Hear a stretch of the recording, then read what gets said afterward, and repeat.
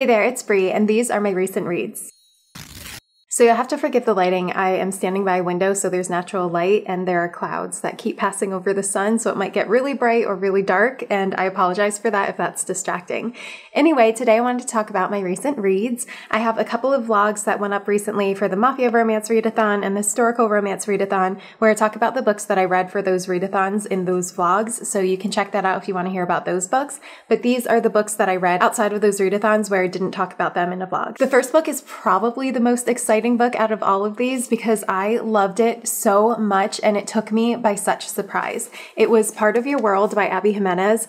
I picked this up from Book of the Month. This is a Book of the Month version of it, and I got it even though I hadn't read it already. And recently I've been buying a lot of books that I've already read and loved instead of buying books that I haven't read yet, since I mostly read digitally, either audiobooks or ebooks. Those are usually my go-to. So buying physical books that I haven't read yet doesn't make a ton of sense because I have so many on my bookshelf that I need to read. So I normally don't do this, but I've read, I think, all of Abby Jimenez's previous releases, and they've been hit or miss for me. Some of them I really like, some of them were okay. Some of them I had mixed feelings on, and I thought I would give this one a try. I didn't know anything about it. I didn't know what it was about. I went in completely without knowing what was going on because I didn't read the synopsis or anything, and I ended up falling so desperately in love with this one. This is a book that brought out so many emotions in me, and it was purely because of the romance, and that usually doesn't happen. Usually if I'm reading a book that makes me cry, which very, very rarely happens, it's usually because of like some sort of outside source, or maybe there's some sort of tragedy that's happening to the characters or something. It's not usually because of the romance, but I was so deeply invested in the romance in this book that it seriously made me cry because of how intensely I was shipping these two characters. Oh my gosh, their romance was so strong and so deep and so beautiful. And the other kind of interesting thing about this is it's a closed door romance. It's not steamy at all. And a lot of times when there are books like that, I feel a little bit disconnected from the characters. I don't know. I know that Jen from the Book Refuge has put it that it feels like they're slamming the door in your face. And normally that's how I feel, but I didn't feel that way about these characters. And I think it's because the chemistry was so strong and the romance was so strong. So the reason why it's called Part of Your World is because the hero and the heroine come from two totally different worlds. This is a small town kind of guy, and I think normally when you have like big city girl, small town guy, which is what this is, she's also a doctor. She's a super, super successful doctor who comes from this like prestigious doctor family, and like they basically have always had like a head surgeon or whatever in this doctor family. Everyone in that family has been an amazing doctor, including her brother and her parents and everyone. And he's from this super, super, super small town where everybody knows everybody else. Usually when you have that, the big city girl, small town guy, you usually have the guy who's super grumpy, and then the heroine is like the sunshine heroine, maybe a little bit ditzy, but that's not how this one is. She's someone who is dealing with a lot of trauma from her family because she has really, really high expectations from her family. They expect her to marry someone who they feel is good enough for her, and she has gotten out of a relationship that was emotionally abusive from a man who is, I think, a head surgeon at the hospital, and he's who, like, on the outside seems like the perfect guy, but he was really terrible to her. She's kind of dealing with that and a lot of like the weight on her shoulders from her family's expectations. And then he is such a sunshine, cinnamon roll, golden retriever kind of hero. And he was just absolutely everything. I adore him. He's one of my all-time favorite heroes. In fact, after I read this, and you'll see in the next books that I read, I was on such a cinnamon roll hero kick. Even though he's not like super innocent or virginal or anything, he is very like super sweet and caring, and that I just like went on a kick after that. I was like, I actually looked up a list of like virgin heroes because first of all, I'm doing a video of virgin hero romances that I love, but also I wanted to find heroes that had like his vibe. Yeah, they end up meeting because she ends up in the small town. She's on her way to going to her aunt's funeral, and she ends up like swerving off the road and going off the road because of a raccoon or something that's in the road, and he ends up kind of rescuing her. And even though she has called for a tow truck, he's like, yeah, so the dude who does the tow truck, he's actually at the bar right now. I just saw him. So he's probably not going to be here, and you're going to be here for a while. So let me help you out. And, you know, she's by herself in a small town and everything. And so she's a little bit wary of him, but he's very like hands off, and he's like, you know, she doesn't roll her window all the way down and he doesn't come too close to her. He also has a dog and he like loves animals and stuff. Oh my God, it's so great. But yeah, so he ends up like helping her, and then later she's looking for food or something and she ends up at the bar, which is like the only bar and restaurant in that town. She ends up there and he's there, and their meet cute is just so perfect because it just kind of, there's no like blatant throwing them together kind of thing. It just happened so organically and it felt so natural, and their chemistry was just so strong, and the conflict in this made sense to me. It was frustrating in a lot of ways because the conflict is really coming from her family and her family's expectations, which sometimes can be really frustrating as a reader, and it usually is for me, but for some reason I fully understood why she felt like her hands were tied. And there is a moment when shit hits the fan, and I remember it happening and like my stomach dropping, and then there is a phone call between them that they have when like shit's hitting the fan, and I like got teared up. And I am not a crier. I don't cry, especially over like romantic things. Like I love it. I get swoony, I get butterflies, I love it, but I'm not like deeply emotionally affected by that type of thing normally. This book got me. I adore this book with all of my heart and soul. I loved it so, so much, and I cannot recommend it more. So then, yeah, like I said, I went on kind of a journey looking for just super sweet heroes, and I found a list on Goodreads of virgin heroes. So I started reading a few books from that list, and it took me on a journey. It didn't quite find what I was looking for, so I ended up doing a reread that we'll talk about in a little bit. But I did read a couple of books that were interesting. I DNF'd a couple of books too that were on that list. But the first book I picked up was Trucker. But this one I thought was really interesting, and it drew me in because the hero is a trucker. He's a truck driver, and he's also a virgin hero. He's pretty young. It felt almost new adulty. The heroine is dealing with a lot of trauma, and she is a runaway. And I think, if I remember correctly, I think she was maybe in the foster care system or something. She ends up actually hitchhiking, and he's the one who picks her up, and he's like a trucker. And he mostly is picking her up because he's like, you know, if anyone picked her up aside from me, something horrible could have happened to her. So he almost is like picking her up kind of to help her out and to rescue her and everything. But then they end up having a lot of chemistry, and she ends up going home with him and everything. And the antagonist in this was a little bit over the top. It was one of those situations where the antagonist was very one-dimensional. Like there was not really a reason for her to be the way that she was and for her to be so vindictive and everything other than jealousy. So I felt like that wasn't fleshed out enough, but I felt like this book was pretty good. I ended up giving it 4 stars. It's not my favorite, but it was a nice palate cleanser. It was a quick read. I read it in a day. And then I ended up picking up Deliver by Pam Godwin. So I heard about this book, and it's been on my TBR for a while, but I didn't realize that it was a virgin hero. And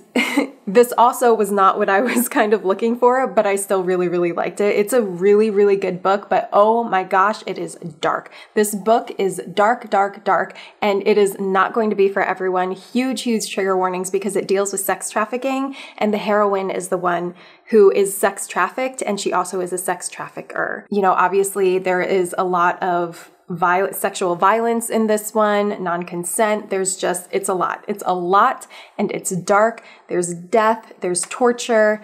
It's not going to be for everyone, but my God, if anyone can do it, it's Pam Godwin. She somehow is able to infuse like these super like rich and lush romances within these super dark books. And I just appreciate that so much. But this will not be for everyone. This is the first in a series, but it didn't end on a cliffhanger, I don't think. I mean, it ended on a little bit of cliffhanger, but the romance kind of wrapped up. Basically, the heroine, like I said, she was sex trafficked herself, and now she is a sex trafficker. And we have very, very morally gray characters. The heroine is extremely morally gray.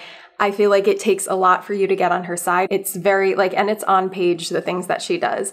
And she has trafficked a lot of people. I feel like though there is redemption in this for the most part, but she still has done some not great things.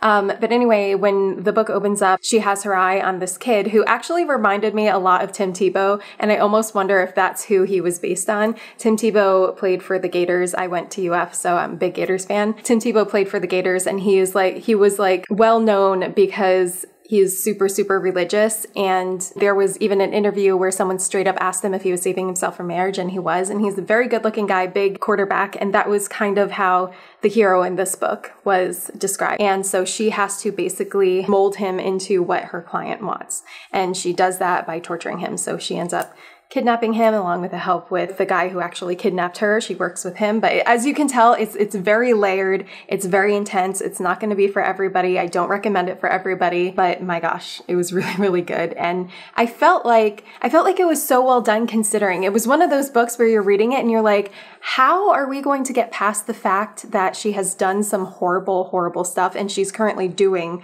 horrible things to him? And how is this dynamic going to work? How is he ever going to be attracted to her when she's done this type of stuff? I mean, I feel like you get that a lot in captor-captive type romances when the roles are reversed and everything. But yeah, it's always interesting to me how authors are able to do that. And I don't tend to love captor-captive romances because I feel like it's really hard to get past some of the horrible things that the captor does. And it was hard. I mean, like, it's hard at first, but it ends up working out.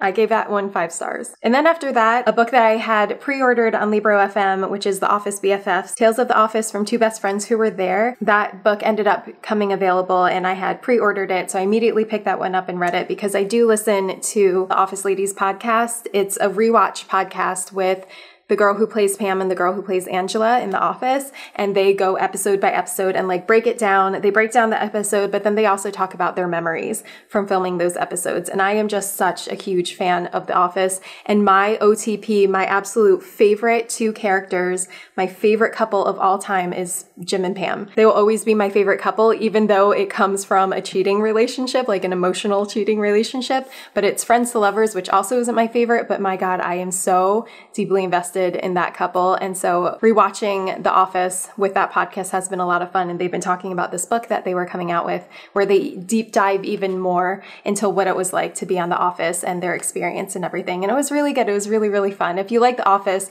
this will make you want to rewatch The Office and check out all like pinpoint the things that they talk about in the different episodes they talk about in this book. I also highly recommend the podcast too. After that, I did a dedicated reading vlog. My members picked a book that they wanted me to read, and I did a reading vlog where I just read that book. I went to spoilers. I went detailed into my thoughts, like play by play as I was reading the book. And that was a members only vlog that I posted recently. I read The King's Spinster Bride by Ruby Dixon.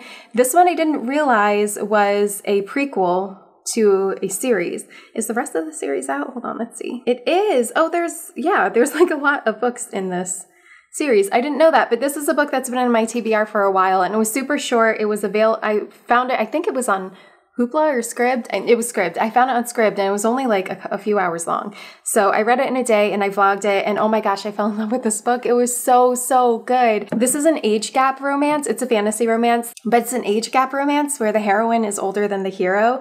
And when you open up in the beginning of the book, the hero and the heroine come from 2 different kingdoms, I guess, who are battling, and the hero has been kidnapped by the heroine's people, and she's kind of protecting him because he's kidnapped as a kid, and she's kind of protecting him because his father ends up killing her father, and everyone wants to kill him in retaliation, but she's very protective of him and saves him. But it turns out that, he goes back because his father takes over or whatever, and he has loved her ever since. So he is an ultimate pining hero. It is absolutely so satisfying, so indulgent. I love this book. And then a book came available on Libby, which is Happiness for Beginners by Catherine Center. I've read a few books. I've read 2 books, 2 of Catherine Center's most recent books, I believe, maybe 3. And I've really liked her books previously. So I think when I was on Libby, I was kind of just going into authors' backlists, and I saw that this was a book. I don't know if this was a new release or if it was released. Okay, yeah, this one was published in 2015. So this is one of Catherine Center's older books. And actually, I really like this one. This one, I feel like if you've been avoiding Catherine Center because you don't like women's fiction, and her books tend to lean more towards women's fiction, they do have strong romances in it. You probably will really like this one because this actually felt much more romancy than her newer books feel. I loved this one. I was a little bit worried though because I thought this was going to be more of a survival type of romance because the heroine is going on one of her, like, she's going to find herself kind of journeys. So a year after she's gotten divorced, she decides to sign up for this like survivalist kind of hiking trip. And it's a hiking trip that is like apparently well known, and people have died on this hiking trip. They got seriously injured, and they just take you through it through this hike. And I think it's like a 3-week hike. It sounds like my worst freaking nightmare. I am not a nature person. I don't like the outdoors. I don't like bugs. I don't like creatures. I like sleeping in a bed. It sounds like a nightmare, like to be away from medical help. Yeah, no, pass. But anyway, she decides to do this. And she is, in the beginning of the book, she's bringing her very weird dog. Her dog has a lot of issues, like skin issues, all sorts of stuff. It's actually very cute. But she's bringing her dog to her brother's house. Her brother is very, very flaky though. She's going to drop off her dog because she's going to be gone for 3 weeks. So her brother has agreed to watch her dog. So she goes to his apartment, and he is newly graduated from college. He has a college roommate who's been like his best friend forever. They've been best friends forever. They live together, but there's a party going on and her brother has forgotten. It's not surprising to her because this is the type of thing that he does all the time. And she ends up running into her brother's best friend, his roommate, who, like, they've known each other forever, but he's kind of like, she's barely paid attention to him. The first time that they met was at her wedding, and like she has never paid attention to him, but he has been pining after her ever since he met her. He was desperately in love with her, and he's always been desperately in love with her. And you kind of see, like, they talk about different moments in time when he has noticed her and she barely remembers that he was even at this like place or time in her life. And he remembers like every single detail. It's actually very cute. But he's extremely charming, extremely charismatic. And it turns out that he's going on this hike too. And they end up having to drive together. And when they get there, she tells him, like, let's pretend we don't know each other. You know, I don't want this to be a thing, whatever, because they have an almost kiss moment. And then he kind of like freaks out on her.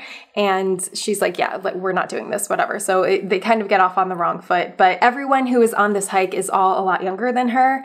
And they all like kind of gravitate toward him. It wasn't too survivally. I mean, it was a little bit survivally, but it wasn't like torturously survivally, if that makes sense, which I was a little bit worried that it was going to be, but it wasn't. And the romance was super strong and super sweet. This was also a closed door romance as well, but oof, it was so, so good. And then you guys, I still was like, that Happiness for Beginners helped a little bit with my craving for a super sweet hero, but I finally just gave in and ended up rereading Archer's Voice. You guys know, how many times have I reread? I've read it 5 times according to Goodreads. It's probably been more. Archer's Voice, if you somehow don't know, if you're new here, one of my all-time favorite books. I talk about this book all the time. I recommend it all the time.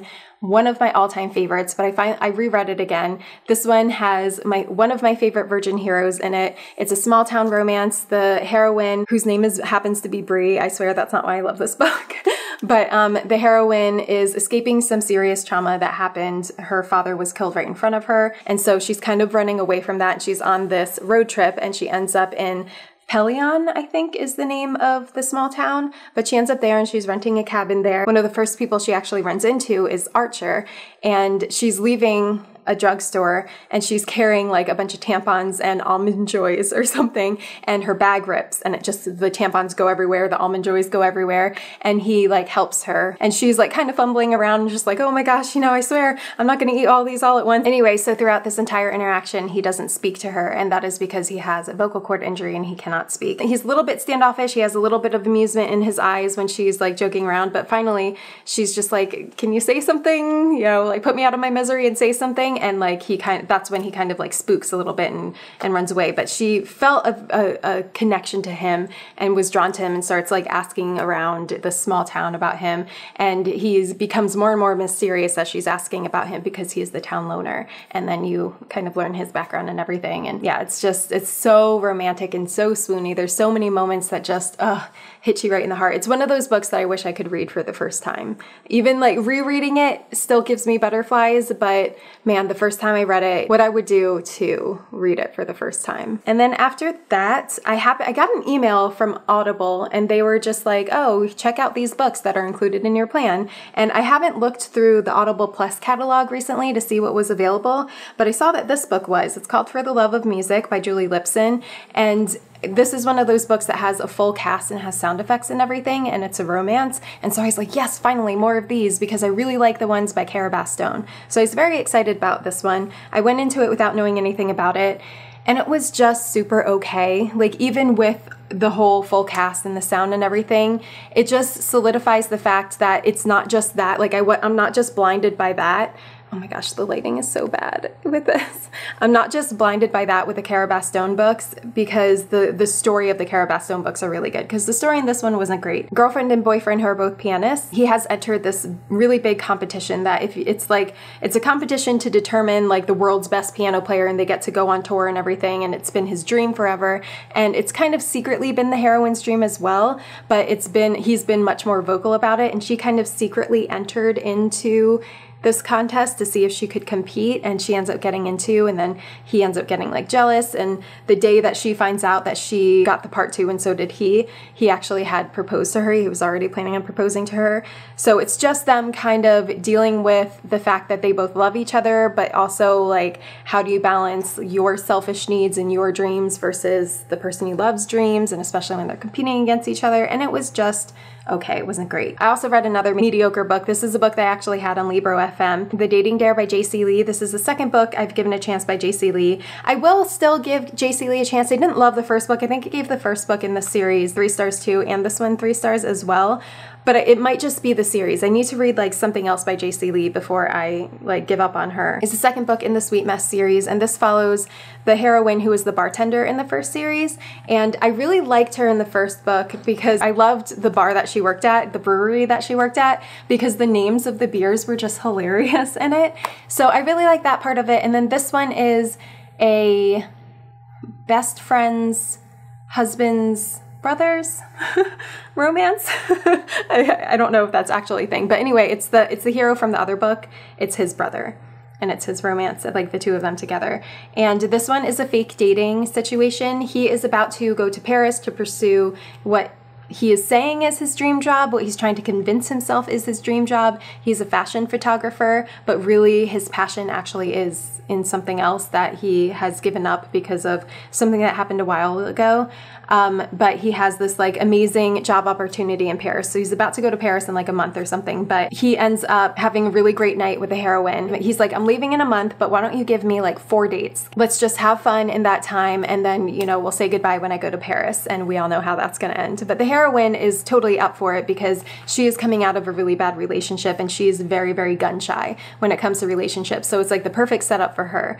But then of course they fall in love, and then there's obviously the issue of him leaving, and is he going to give up what is seemingly his big dream and all of that stuff. And it was just very okay. It was just very okay. Anyway, that was the last book that I read recently. I am currently reading a book that I'm really, really enjoying, and I think it was Ashley from Bookish Realm who read this book, and I think she even reread it because she liked it so much. It's called Love Boat Taipei by Abigail Hing Wen. Obsessed with the cover of this book. I need to get a physical copy of this book, but they had it at my library, and I decided to pick it up, and I'm currently reading it now, and I will talk more about that book when I finish it in my next recent reads video.